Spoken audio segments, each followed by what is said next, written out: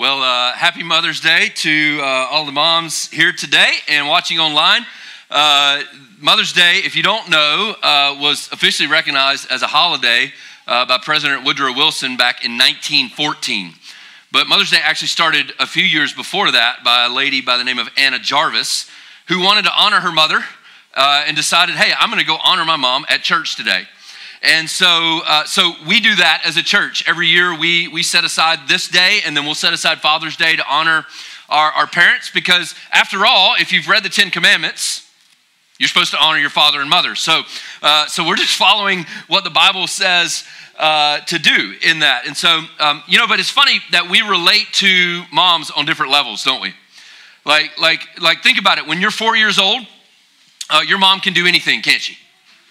She can do, she is a superhero. When you're 12 years old, you start to think, my mom isn't that smart. When you're 14, you think, my mom doesn't know anything. When you're 18, your mom is way behind the times. When you're 25, now hold on, I should say, I picked those 4 ages because those are the 4 ages of my kids. So they're sitting here so they can relate to those things right now, because each one of them thought about that when they said it. It's like, wait a minute, I'm 12, I'm 14, I'm 18, I'm the 4-year-old. He probably doesn't, he's just here. But when you're 25, you start to think, my mom kind of knows some things. When you're 35, you start calling your mom and say, I need to get my mom's opinion on this. When you're 45, you start to think, I wonder what my mom would say. And then you become 65 and you start to think, I wish I could call my mom one more time. You see, I understand that today is also a difficult day for many. Many of us whose mom isn't here anymore, and we're celebrating Mother's Day maybe for the first time without our mother, or maybe you struggle with infertility and you long to be a mom, and that is your dream, just to be a mom. And so today brings back reminders of that you're not a mom yet. And so today, what I want you to do, whether you're in that boat or you've lost your mom or your mom's here today with you, I want to encourage you today to celebrate your mother. Celebrate all the good things that she did for you, that she's done for you. Celebrate it mainly because literally the number one reason we wouldn't be here without our moms, right? Like, if you think about it, like literally, you could not be here without your mother. But another reason I think you need to celebrate your mom, and I need to celebrate my mom, is because at one time in your mom's life, she was normal. Anybody have a weird mom in here? Come on. If you're sitting next to her, just raise your hand. You know it. Come on. You know why she's weird? You. She's weird because think about this. Look, I'm telling you, listen, look, moms, you can probably relate to this. Before you had kids, you'd have never taken your finger and stuck it in a diaper, right? Just to check if there was something in there. Like that's weird. That's weird. But when you have kids, like that becomes the normal thing. Like you're just like, oh, you got a dirty diaper? Let me check. Let me stick my finger. You're like, what? Come on. But in all seriousness, I want to honor moms today because of all the incredibly hard tasks that they accomplish each and every day. And I also want to say that moms have an incredibly difficult job. I want to honor my mom today. She's not here. She'll probably watch this later on this afternoon. She doesn't live here around here, so she's I would imagine at her church today. I want to honor my wife. My wife is sitting right over here, and the mother of our 4 kids. I also want to honor my mother-in-law. I don't think she's here today. I haven't seen her, but I do want to honor her. I have 3 incredibly godly women in my life each and every day, and for my kids. And so today I want to take really quick. I know we've got some things to get to at the end of the service today, and I know we have kids in here, so I'm going to try to talk really, really fast today. But I do want to just kind of hit and honor moms today. And I want to be in the book of 1 Samuel. So if you have your Bibles, you can turn there. It's in the Old Testament. It's a few books in. It's if you get to Ruth, it's the book right after Ruth. And 1 Samuel basically is about men. It's about kings, and it's about basically 3 men. It's about Samuel, it's about Saul, and it's about David. But I want to look at 1 Samuel 1, and I want to give you 3 things that great mothers have. So just for a second, men, don't tune me out. If you're not a mom, don't tune me out because here's the thing. We can all learn some things from this. We can all learn some things about moms today. Because here's what I know. If you study Scripture, here's what I know. Because Scripture, when we talk about Scripture, a lot of times when we preach, we hype the men, don't we?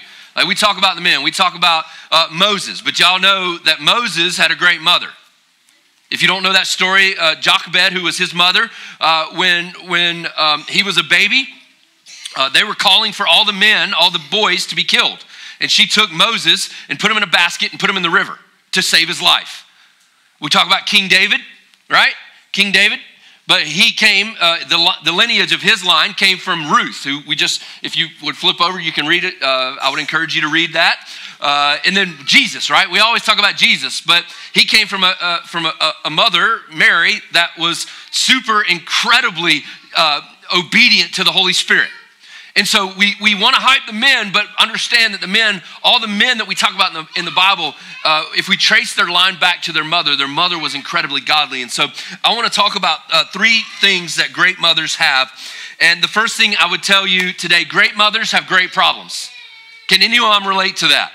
Right? Like you're sitting there like, woo, come on, preacher. Like you're like this, he's speaking it today. But think of the Bible, because I think a lot of times when we think of the Bible characters, when we talk about those characters, whether they're men or women, we always think of them as squeaky clean, don't we? Like we think because all the stories we've heard in Sunday school growing up, we think of them as just squeaky clean Bible, like nothing ever went wrong.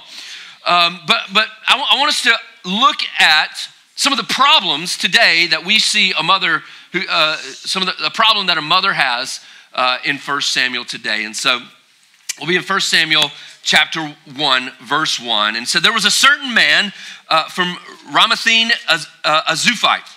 I wouldn't suggest us trying to pronounce that too many often.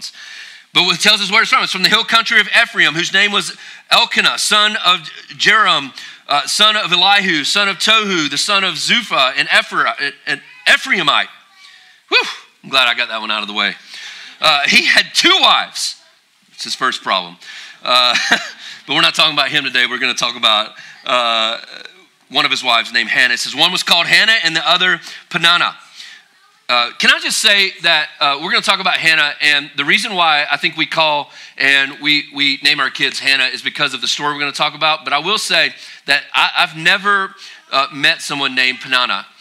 And so just take that as you will and learn from that. But she had children and Hannah had none. Verse 3, year after year, this man went up from his town to worship and sacrifice to the Lord Almighty at Shiloh, where Hophni and Phinehas, the 2 sons of Eli, were priests of the Lord. Whenever the day for Elkanah to sacrifice, he would give portions of the meat to his wife Peninnah and to all her sons and daughters.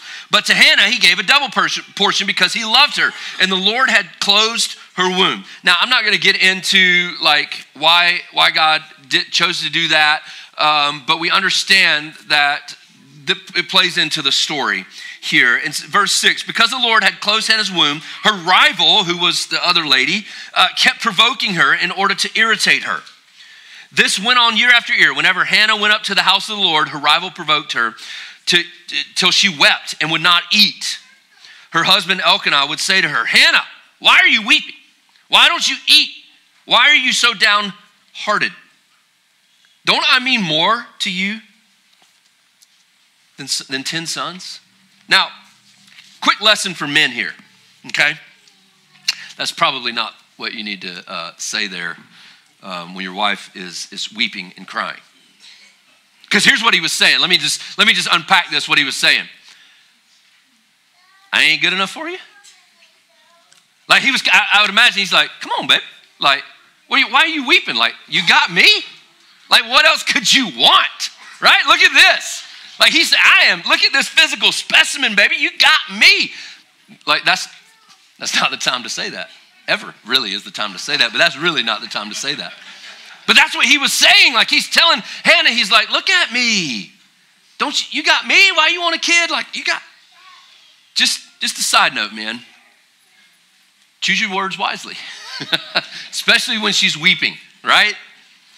But let's look at her problems here, right? Let's look at, I said great mothers have great problems, but there's actually two problems here. Number one, you can probably guess it, was her infertility.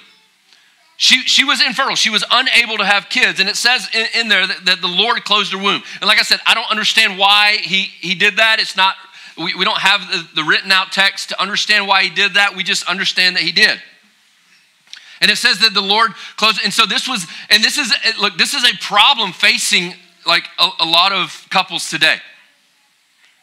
They estimate that 1 in 8 couples suffer from some sort of infertility and are unable to have kids of their own. And I don't understand that. I don't understand why some are and some aren't. That's not for me to decide, and I'm not smart enough to get that. But that is one of her problems, that one of her great problems. And we see because of that it troubled her deeply. Like she was weeping and she was downhearted, and so much so that she would not eat. That was her first problem. But we see in here she had another problem. And that was her rival, who kept provoking her. And I would imagine she just kind of dangled it in front of Hannah and just said, ha, ha, ha, look, I've got all these kids over here and you don't have any. And I imagine women struggling with infertility feel that way sometimes. I don't think women probably maybe dangle it in front of them like maybe this situation here, but it's just there. And they see it all the time and they're reminded of it. They're constantly reminded of it. And as I told you just a few minutes ago, I would encourage you to take that and turn like Hannah did towards God. Turn towards God. Because not only that we see in this story that great mothers have great problems, but great mothers have great priorities. Great mothers have great priorities. Let's continue on in the story in verse 9. Once they had finished eating and drinking in Shiloh, Hannah stood up. Now Eli the priest was sitting on his chair by the doorpost of the Lord's house. In her deep anguish, Hannah prayed to the Lord, weeping bitterly. And she made a vow saying, Lord Almighty. Now that Lord Almighty was basically, it's a declaration for her to say that you are the God who can do anything. You are the God of anything's possible. She says, Lord Almighty, if you will, only look on your servant's misery and remember me and not forget your servant, but give her a son. I will give him to the Lord for all the days of his life, and no razor shall ever be used on his head. Now, if you understand that, that's called a Nazirite vow. And so that's not the only thing that would have happened in that vow. There's some other things. He wouldn't have been allowed to touch alcohol or some other things, but the razor to his head, that was the one main thing that they would not cut their hair. So no razor would go to be on his head. Verse 12, as she kept on praying to the Lord, Eli observed her mouth. Hannah was praying in her heart, and her lips were moving, but her voice was not heard. Eli thought she was drunk and said to her, how long are you going to stay drunk? Put away your wine. Now, here's the problem. I'll stop right there. One of the big problems is when we assume too much a lot of times, don't we? Like Eli, who was the priest at that time, so he would have been like me, the pastor. He was assuming that because she was in anguish and weeping bitterly and crying over this, he was assuming that there was something going. I mean, she's kind of off her rocker, and so he automatically assumes she's drunk. In verse 15, what she says back, not so, my Lord, Hannah replied. I am a woman who is deeply troubled. I have not been drinking wine or beer. I was pouring out my soul to the Lord. Do not take your servant for a wicked woman. I've been praying here out of my great anguish and grief. In verse 17, Eli answered, go in peace, and may the God of Israel grant you what you have asked him. She said, may your servant find favor in your eyes. And she went her way. Then she went her way and ate something, and her face was no longer downcast. And then verse 19, early the next morning they rose and worshiped before the Lord and went back to their home in Ramah. Elkanah made love to his wife, Hannah, and the Lord remembered her. So in the course of time, Hannah became pregnant and gave birth to a son. She named him Samuel, saying, because I asked the Lord for him. Now we see some hints in this verse here about her priorities. We see some hints throughout this about her priorities and her ongoing relationship with God.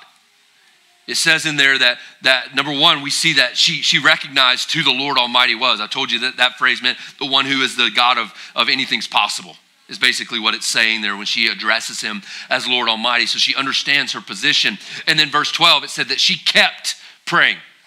Now, I don't believe this was like, hey, God, I know you can do this and you're doing that, but if you'd like to, you could give me a son. No, I believe that this was a constant. When it says she kept praying, she kept pouring out her heart before God. It was constant. She didn't stop. She just kept going and kept going.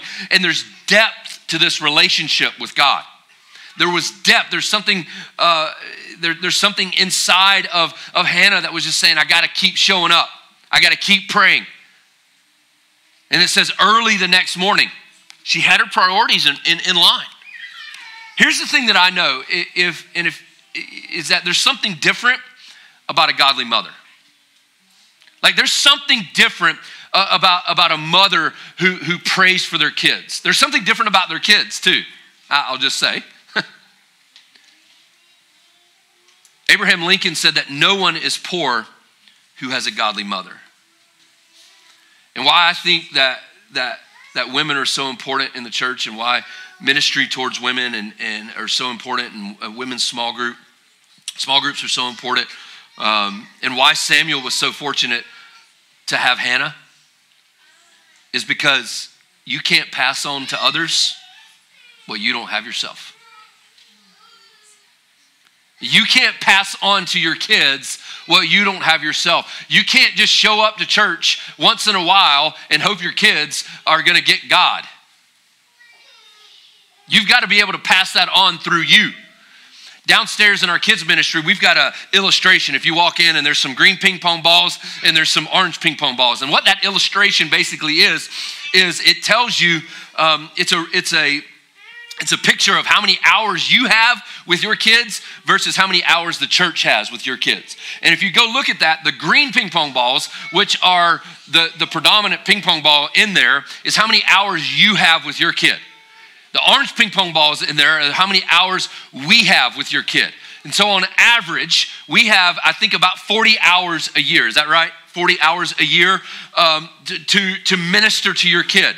You have over 3,000 hours a year. So put that in perspective. Because what we do is we drop kids off at church and we tell them, you teach them about Jesus. You tell them about Jesus. But really, it's our job as parents. Because we can't pass on what we don't have. If you look at it in lines of an inheritance, if I want to leave my kids $1 million, I can't leave it to them if I don't have it, right? Fair? And so it's the same thing. I can't pass on to my kids what I don't have first. And Hannah made it a priority, made her relationship with God a priority. And we see it right here that she's pouring out her heart to her Father, to her God. Lastly, I'll tell you this. Great mothers have great plans. Great mothers have great plans. I want to pause right here just a second. And I want to tell you, every parent has a plan for their kids, don't you? Right? Like I've got 4 kids. Like I've got plans. Can I just pause right here real quick and say, and this is hard for me to say and understand because I got a daughter that's about to go off to college, but God's plans for your kid's life is way better than your plans for your kid's life. But great mothers have great plans. Let's continue on in the story. It says, when her husband Elkanah went up with all his family to offer the annual sacrifice to the Lord and to fulfill his vow. So if you understand this, they had to go to the temple to offer their yearly sacrifice for their sins because Jesus had not died yet. So we're pre-crucifixion, death, burial, resurrection. And so you had to go to the priest. You had to slay an animal, and that's what got you in right standing with God. So that's what they were going to do. Verse 22, Hannah did not go. She said to her husband, after the boy is weaned, I will take him and present him before the Lord, and he will live there always. Do what seems best for you. And see, now Elkanah's learned, right? He's learned, you go ahead and do what's best for you, right? He's no longer in this attitude of, look what you got, baby. He's changed it up. He's like, hey, honey, whatever's best for you, you go do it. And he says this, he says, stay here until you have weaned him. Only may the Lord make good his word. So the woman stayed at home and nursed her son until she had weaned him. After he was weaned, she took the boy with her, young as he was, along with her three-year-old bull, an ephah of flour, and a skin of wine, and brought him to the house of the Lord at Shiloh. When the bull had been sacrificed, they brought the boy to Eli, and he said to him, pardon me, my Lord, as surely as you may live. I am the woman who stood here beside you praying to the Lord. I prayed for this child, and the Lord has granted me what I asked him. So now I give him to the Lord for his whole life. He will be given over to the Lord, and he worshiped the Lord there. Now I want us to understand a little bit deeper on this level of what weaning was in this time. Because we think of weaning, okay, it's probably the first year, and then we're going to, it's during this period, weaning, like we didn't have like going to the grocery store to get food. So weaning was probably about a 5 to 7 year process, okay? And before we started to think that's nasty and gross, it wasn't just breastfeeding, it was more to it. Like there was some things involved in weaning the child, and it's teaching them things. It was teaching them how to do certain things, how to worship God. And so what Hannah was saying is when I'm done weaning the child and teaching him all he needs to know to be able to live, I'm going to go and sacrifice the bull, and we're going to give him to the Lord. Now, when they did this meant that Hannah said, I'm leaving you here. She didn't take Samuel back home to continue to raise him. She left him at the temple, and she went back home. So when I say that God's plans for your kids' lives are greater than yours, think how hard that was. Samuel was probably 5, 6, 7, maybe 8 years old at that time. She left him there under the care of Eli. But if we look and see who Samuel was later on, like Samuel was the guy who God appointed. He was a prophet who God appointed to pick out the king. Think how important this was. Like Samuel was the guy who not only picked out Saul, but Samuel was the guy who said, you know what, we're going to take this. He was so in tune with God later on in life. He said, we're going to take the lineage, the heritage of the kingship out of the line of Saul's family and give it to the line of David. Understand the significance in that. Like this is when Hannah was saying, I'm committing this child to the Lord. I'm taking him to the temple, and I'm going to sacrifice the bull, and I'm going to bring the flour, and I'm going to bring the wine, and he's going to learn here.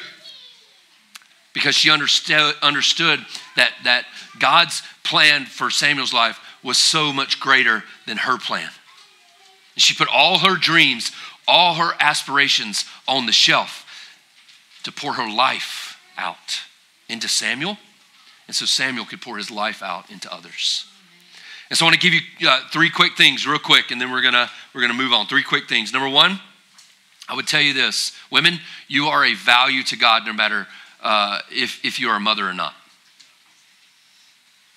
You are a valued to God no matter if you're a mom or not. Your value is not found in if you've birthed a child yet. Your value is found in being a daughter of the King. The second thing, women, when you have pain, God has a plan. When you have pain, God has a plan. Look, being a parent is hard, and there's pain associated with that.